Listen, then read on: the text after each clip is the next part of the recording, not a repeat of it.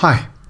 Now, under certain circumstances, the binomial distribution, and here we have one where n is 40 and p is 0.5, takes on the look of a normal distribution. It doesn't always happen, but when it does, it just means that when we're doing certain calculations, which can often be tedious, they can be simplified by approximating the binomial distribution to a normal distribution. So what are these conditions that allow a binomial to approximate to a normal? Well, let's just keep p at 0.5 and start to reduce n. Keep looking at this number here and how the distribution changes. We'll start reducing it, okay, and you can see that the distribution still remains symmetrical. Let's just reduce it a bit more. We're down to n equals 12 and it still is symmetrical and takes on a normal distribution shape. So that seems fine when p is 0.5 despite changing the value of n. Let's see what happens when I change the p value. Let's say we change it to 0.2. As you can see, the shape of the distribution changes. In fact, this particular distribution is positively skewed. So what happens now if we start to increase n? As we increase n, you can see the shape is changing, and as n gets larger, it's starting to tend towards a normal distribution curve. Once we start to get to our value here, this is now at 100, you can see this looks pretty impressive. But it seemed to take quite a long while for that to happen. We needed quite a large n. Let's take this back now to a binomial again where n is 12 and p is 0.2. And this time let's start to change p. We know when it's 0.5 it's symmetrical, but let's make it close to 0.5. Let's say 0.4. The distribution changes. It's not normal yet, or it's not approximately a normal distribution, but as we start to increase n, let's see what happens. It starts to work towards a normal distribution, or the shape of a normal distribution, very quickly compared to when we were doing one just before.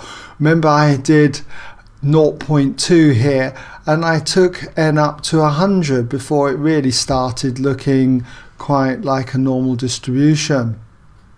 So what tends to happen is that it approaches this shape quite quickly when p is close to 0.5 as we increase n.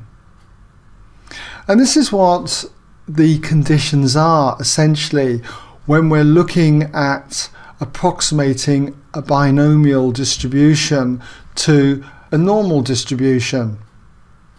What we find is that when n is large and p is close to 0.5, then x is distributed like a normal distribution approximately.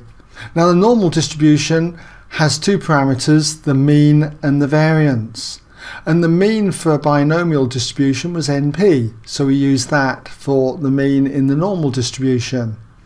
And the variance of a binomial distribution is given by npq. Remember, q is 1 minus p.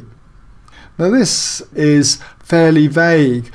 How large is large and how close do we have to be to 0.5 for this approximation to work?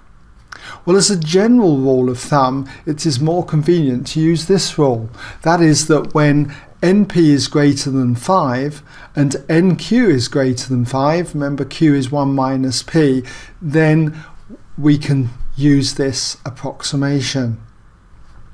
Now what I'd like to do now is do an example where I show you how we can use this approximation.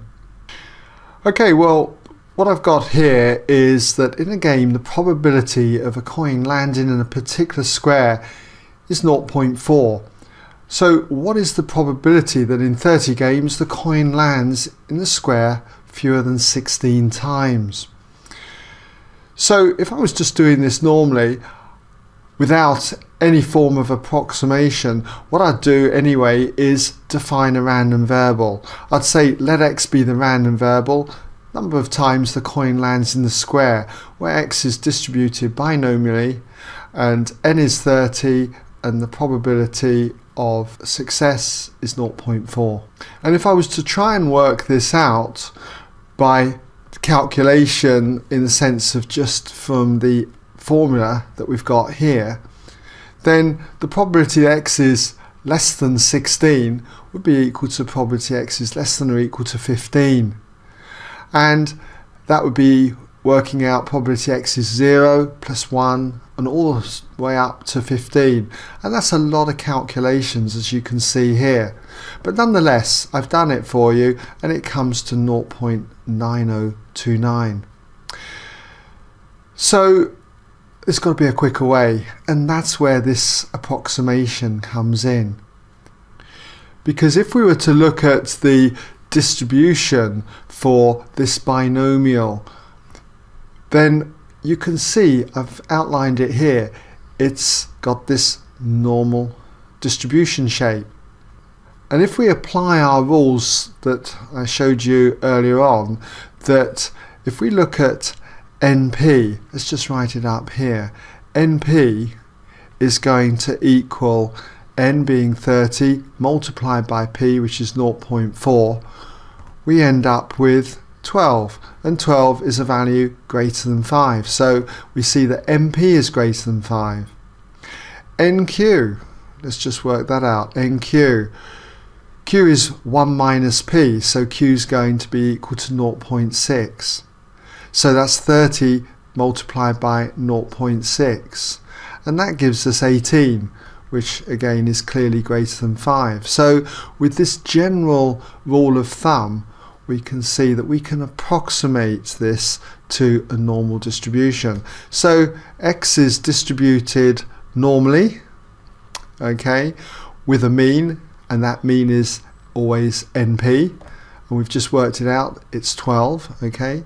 Then we need the variance, and the variance is NPQ. So let's just work out what NPQ is. So that's going to be 30 then for n multiplied by p, which is 0.4, multiplied by q, which is 0.6. And if we do that, that comes to 7.2. So the variance will be 7.2. So x is distributed normally with a mean of 12, variance 7.2, but approximately, so we better put that in, okay? I'll just say approx. And what I'll do is we'll just put a curve around that distribution, illustrating this normal distribution. So how do we go about working out the probability that x is less than 16? Well, to do this, we need to think of working out the area to the left of 16. But we're dealing with a discrete probability distribution and only approximating it to a normal distribution, which is continuous. So we've got spaces between these black lines. And to get around that, what we do is we imagine that rectangles fill those spaces. And these rectangles are a unit width.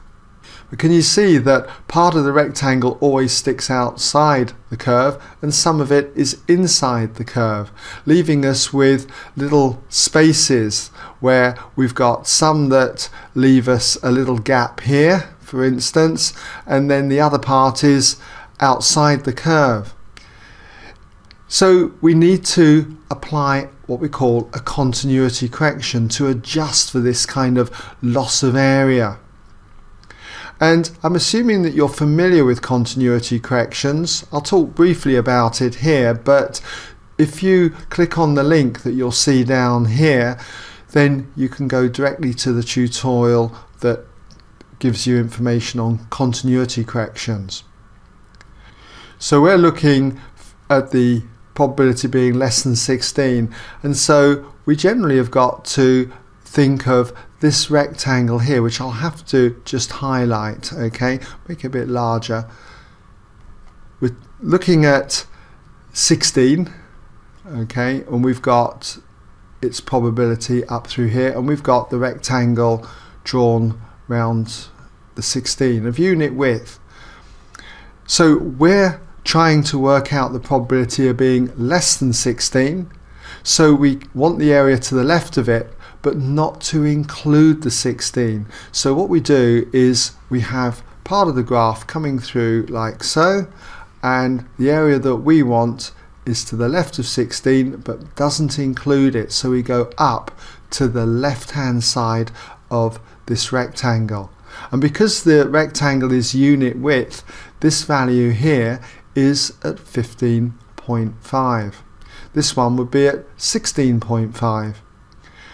So with our continuity correction, we approximate this to the probability that x is less than 15.5, okay, rather than 16. If we were looking for the probability x was less than or equal to 16, we would need to include the 16, so we would go all the way up to this side of the rectangle at 16.5. So if the question had said what's the probability x less than or equal to 16, then with our continuity correction we would have said this is the probability x is less than 16.5. okay, and we always have less than here whatever we have over here, okay, if it was less than or equal to, that is. Okay, well now we just carry on with applying the normal distribution. We need to get our standardized z value when we have an observed value of 15.5. So this is the same as the probability then that z is less than the observed value, 15.5, minus the mean, 12, all divided by the standard deviation, which is the square root then of 7.2, the variance there. And if you work this out, this works out to be a z value, a standardized z value then of 1.3043, and so on. And then if we look this up in the tables, you'll find that you get 0.9032, which to 2 decimal places is equal to 0.90 to 2 dp, okay, 2 decimal places. Now if you were to compare this to the actual answer was 0.9029, so there's not much in it, okay, for very little work. And obviously if you're doing this question you wouldn't need to draw as much detail as I've got here at all, but just check out that NP is greater than 5, NQ is greater than 5, set up your normal distribution, your approximate normal distribution, do your continuity correction, and just use your tables to work out the corresponding probability. Okay, so I hope that's given you an idea. Don't forget, as I say, you can check out continuity corrections just by clicking on the link that you'll see down here. Okay.